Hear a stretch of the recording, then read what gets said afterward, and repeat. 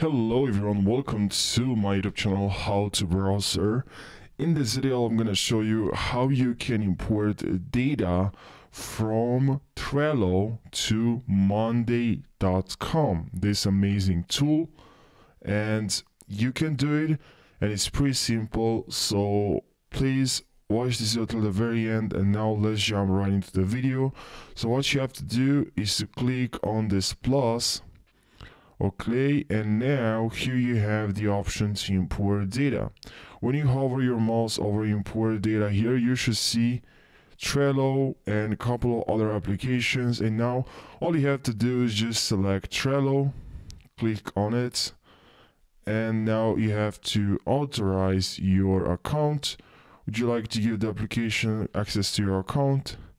You are safe, don't worry, just click on allow.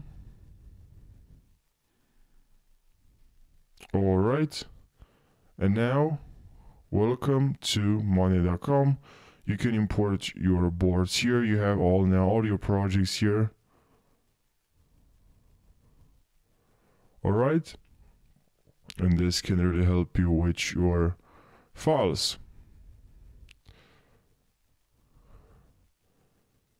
Now you have all the files here, all the project management. So as you can see here, that's all from Trello. So you can pretty much import any data from Trello, and it works pretty easy if you click on import and then you select here Trello and just authorize your account. Just click on allow, and that's pretty much it. So I hope this video helped you. Don't forget, here you'll have access to your personal boards from Trello. So I think that's what you want, right? So thank you for watching, and I'll see you now in the next tutorial.